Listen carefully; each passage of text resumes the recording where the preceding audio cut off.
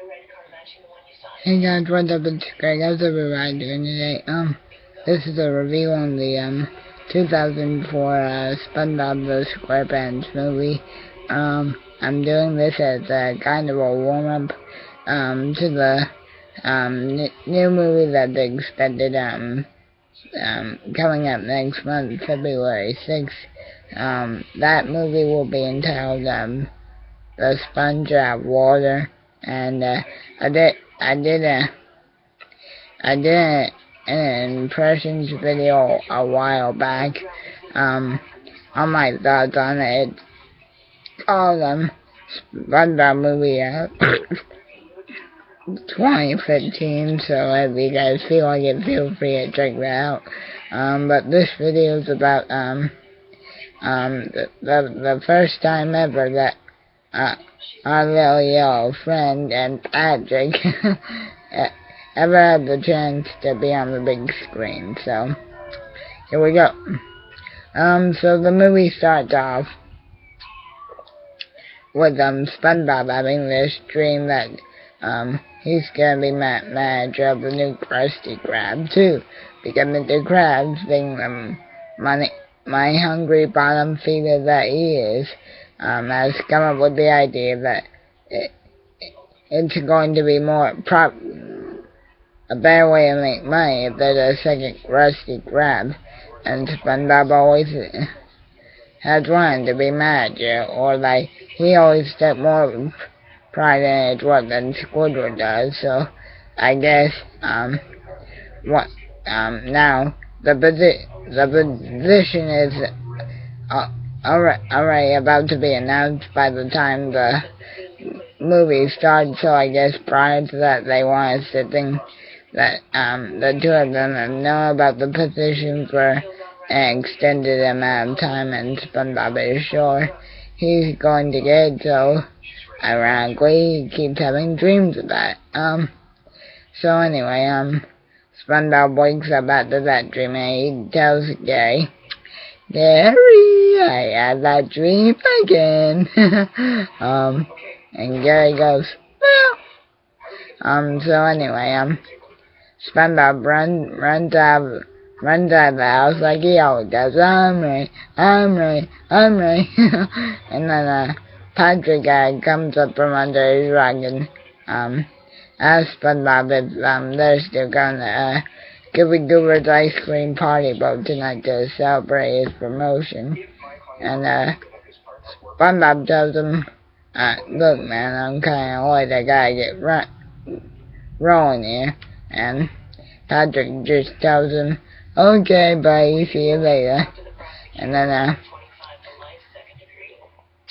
when the ceremony happens, Mr. Krabs tells everybody that Squidward won, and then but right before SpongeBob realizes this, he gets all happy and goes, yeah, in your face. And then when Mr. Krabs explains to SpongeBob that he didn't get the job, SpongeBob gets all depressed.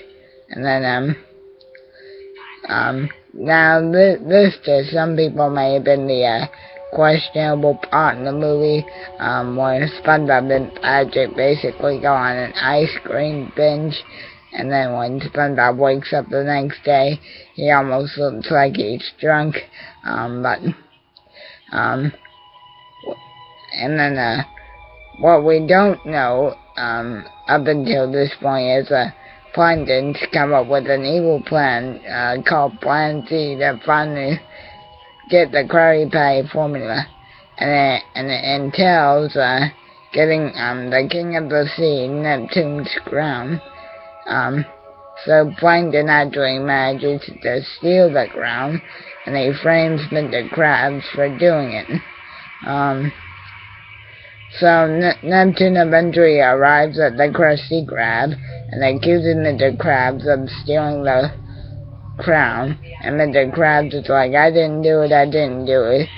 But King Neptune doesn't believe Mr. Krabs, and he freezes Mr. Krabs, puts him on ice rather, and then SpongeBob basically offers to go and get Neptune's crown, which is in this place called Shell City, which is sort of like a forbidden city, and no one's ever made it there, but SpongeBob and Patrick still offer to try. Neptune agrees to let him try, but they eventually come to the agreement that he has to do it within 6 days, or Mr. Krabs is basically gonzo, meaning Neptune's going to do away with him. So Patrick and SpongeBob basically go on this journey where they have to fight off all these monsters, bad guys like Glubs, and the only person that seems to believe in Patrick and SpongeBob is